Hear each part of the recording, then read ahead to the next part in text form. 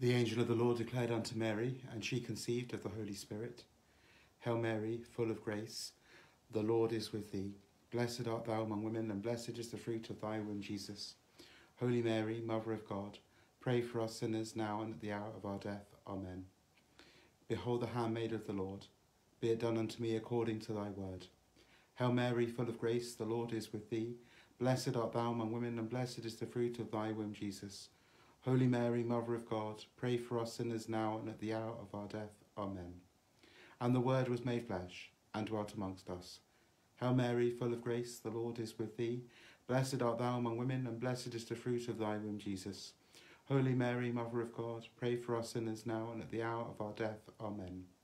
Pray for us, O Holy Mother of God, that we may be made worthy of the promises of Christ. Let us pray. Pour forth, we beseech thee, O Lord, thy grace into our hearts, that we, to whom the incarnation of Christ thy Son was made known by the message of an angel, may by his passion and cross be brought to the glory of his resurrection, through the same Christ our Lord. Amen. May the divine assistance remain with us always, and may the souls of all the faithful departed through the mercy of God rest in peace. Amen.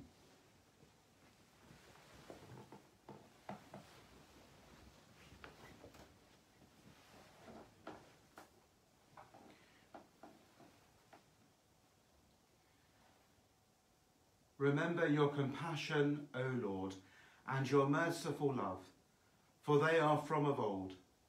Let not our enemies exult over us. Redeem us, O God of Israel, from all our distress. In the name of the Father, and of the Son, and of the Holy Spirit. Amen. The Lord be with you, and with your spirit. As you know, Wednesday's my day off, but I decided that I did want to say Mass today, so I've just made use of the little chapel that I was using for much of the first part of the lockdown. I invite you to join me in praying for all people of the parish. Brothers and sisters, let us acknowledge our sins and so prepare ourselves to celebrate the sacred mysteries. I confess to Almighty God and to you, my brothers and sisters, that I have greatly sinned, in my thoughts and in my words, in what I have done and in what I have failed to do, through my most grievous fault.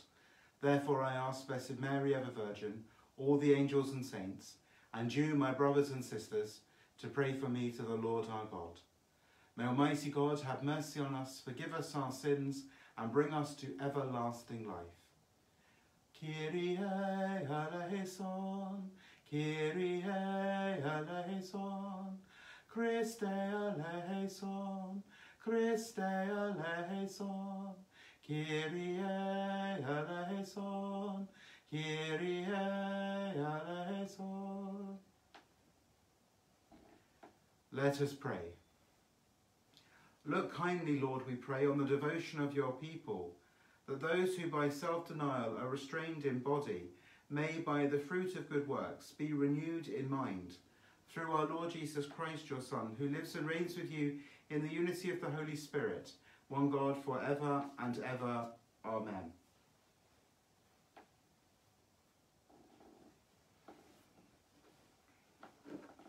A reading from the prophet Jonah. The word of the Lord was addressed to Jonah. Up, he said, go to Nineveh, the great city, and preach to them as I told you to. Jonah set out and went to Nineveh in obedience to the word of the Lord. Now Nineveh was a great city beyond compare.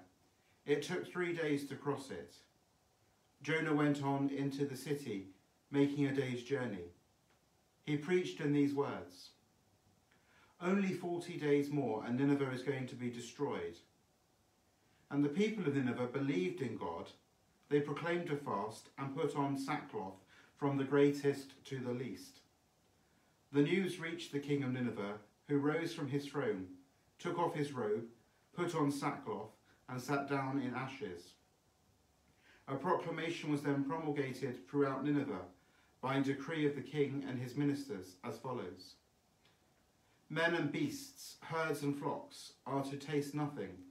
They must not eat. They must not drink water. All are to put on sackcloth and call on God with all their might, and let everyone renounce his evil behaviour and the wicked things he has done. Who knows if God will not change his mind and relent, if he will not renounce his burning wrath, so that we do not perish? God saw their efforts to renounce their evil behaviour, and God relented. He did not inflict on them the disaster which he had threatened. The word of the Lord. Thanks be to God.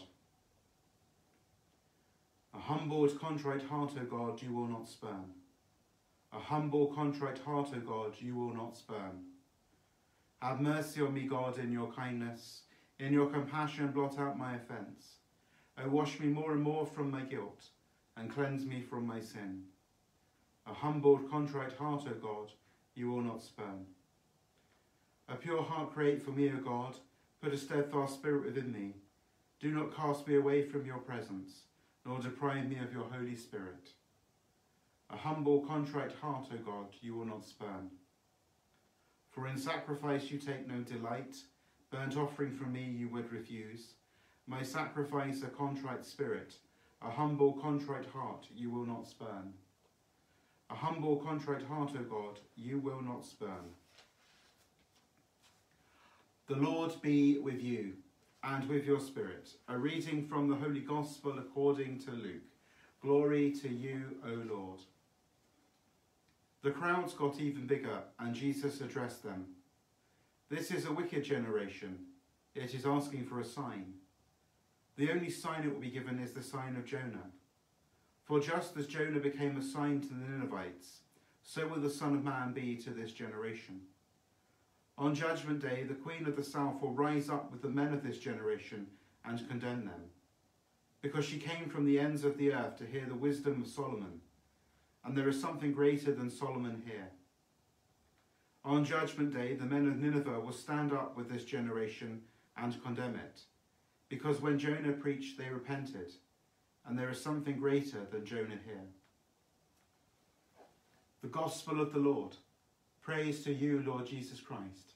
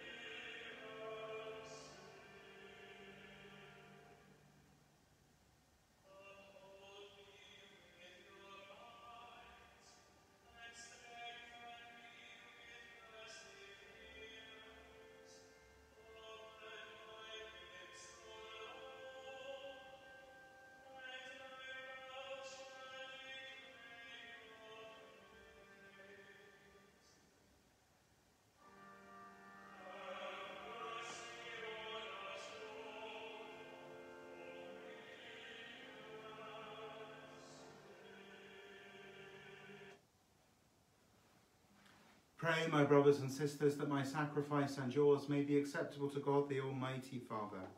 May the Lord accept the sacrifice at my hands for the praise and glory of his name, for our good and the good of all his holy church. We offer to you, O Lord, what you have given to be dedicated to your name, that just as for our benefit you make these gifts a sacrament, so you may let them become for us an eternal remedy, through Christ our Lord. Amen. The Lord be with you, and with your spirit. Lift up your hearts. We lift them up to the Lord.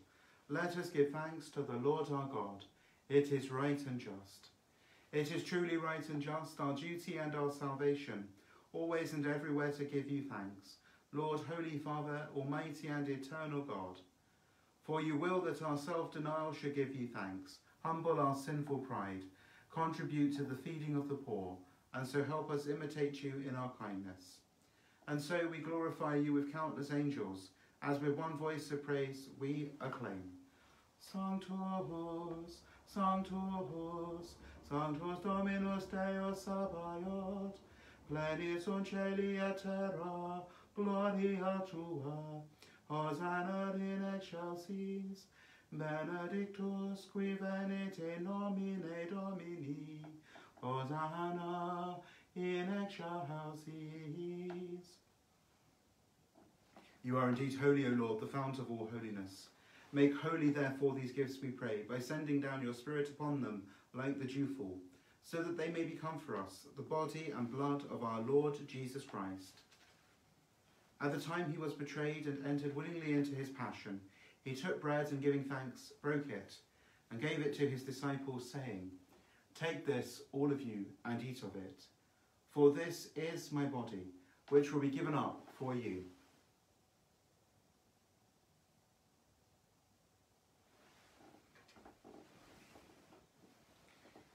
In a similar way, when supper was ended, he took the chalice, and once more giving thanks, he gave it to his disciples, saying, "Take this, all of you, and drink from it, for this is the chalice of my blood, the blood of the new and eternal covenant, which will be poured out for you and for many, for the forgiveness of sins.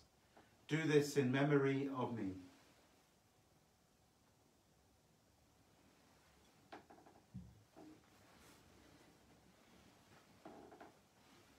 The mystery of faith. We proclaim your death, O Lord, and profess your resurrection until you come again. Therefore, as we celebrate the memorial of his death and resurrection, we offer you, Lord, the bread of life and the chalice of salvation, giving thanks that you have held us worthy to be in your presence and minister to you. Humbly we pray that, partaking of the body and blood of Christ, we may be gathered into one by the Holy Spirit. Remember, Lord, your church spread throughout the world, and bring her to the fullness of charity, together with Francis our Pope and Richard our Bishop, and all the clergy. Remember also our brothers and sisters who have fallen asleep in the hope of the resurrection, and all who have died in your mercy. Welcome them into the light of your face. Have mercy on us all, we pray, that with the Blessed Virgin Mary, Mother of God, with blessed Joseph, her spouse, with the blessed apostles and all the saints who have pleased you throughout the ages, we may merit to be co-heirs to eternal life, and may praise and glorify you through your Son, Jesus Christ.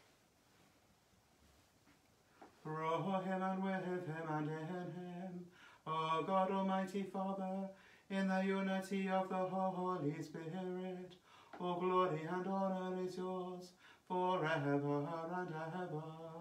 Amen.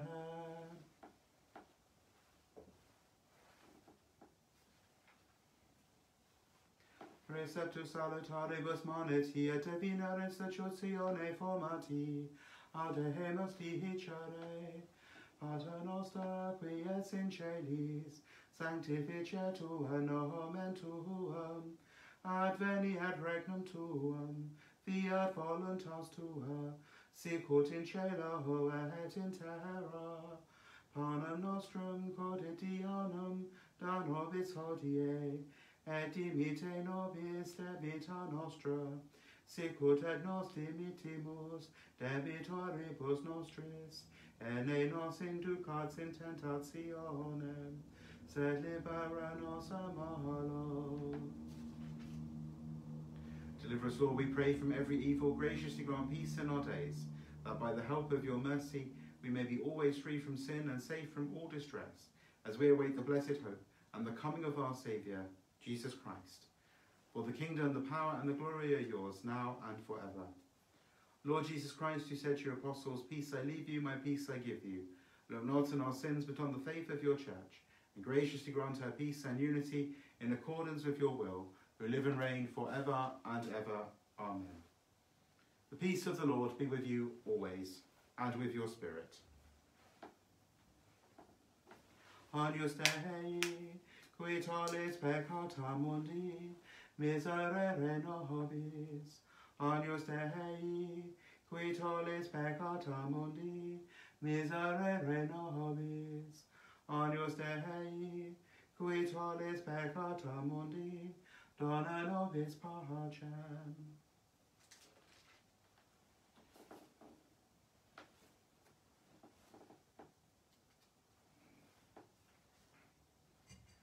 Behold the Lamb of God, behold him who takes away the sins of the world.